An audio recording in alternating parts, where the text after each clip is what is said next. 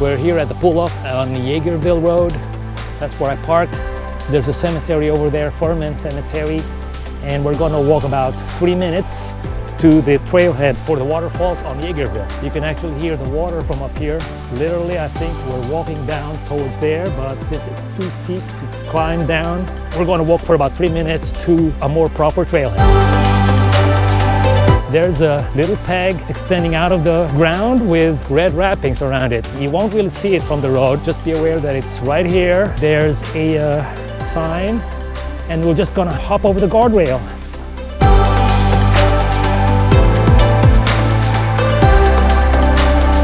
It's a good thing there's no ice or snow. We won't need crampons today.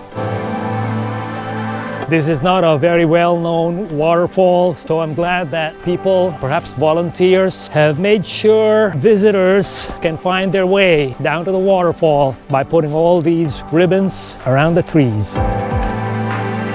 We're going to be descending about 200 feet to Trout Creek. Just keep that in mind as we will be making our way back, climbing 200 feet.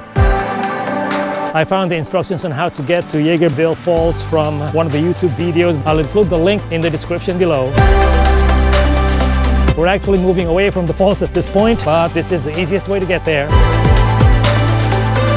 There's red trail markers over there, and there's also red trail markers down here. I guess I'll go this way, because the waterfall is somewhere over there. I can already see the little cascades down there on the creek. Trout Creek.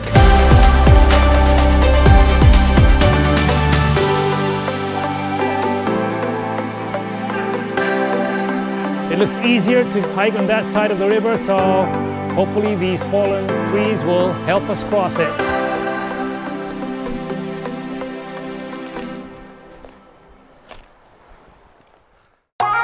Okay, we're across. It wasn't so hard. My bin liners worked. Gonna take them off now. We're off, back on the trail.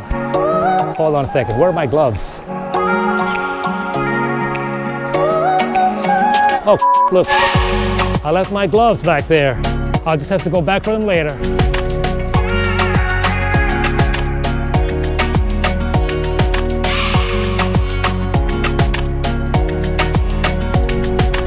Could I make it through here? Or should I go over there? Let's see. Probably easier if I go that way. In case you didn't notice, there are no more red trail markers. They probably stopped somewhere back there. So now we're on our own, but I'm not too worried about getting lost. This runs parallel to the road, so as long as I can make it back up there, that's where the road is. It's really just a roadside waterfall. It's just getting to it that's tricky. Oh, I think I see it now. Oh, not yet. That's not the waterfall yet. There's an even taller drop behind it.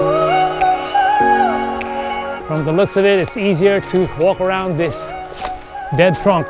Or maybe not. You just have to kind of make your own trail heading to Yeagerville. Pick whichever looks best for you. Plenty of options.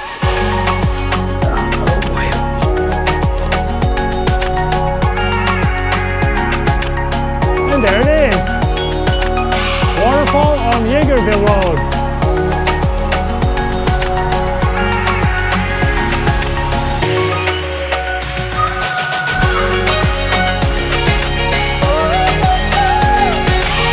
No, I think the better angle is from over there. Let's see.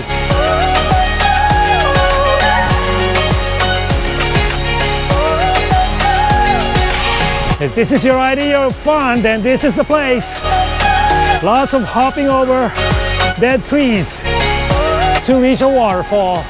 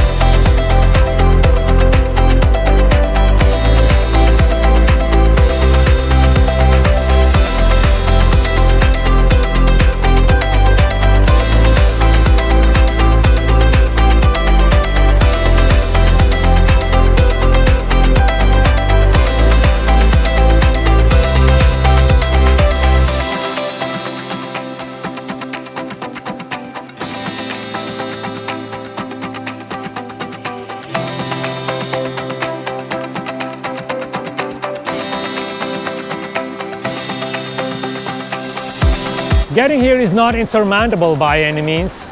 You just have to accept that the trail is not maintained and some parts can be tricky.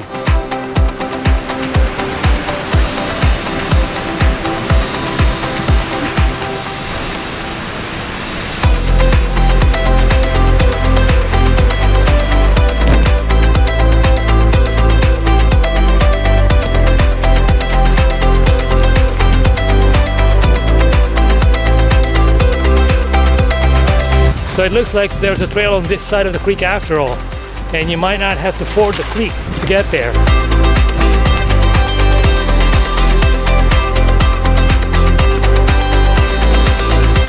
And I can now see red trailblazers.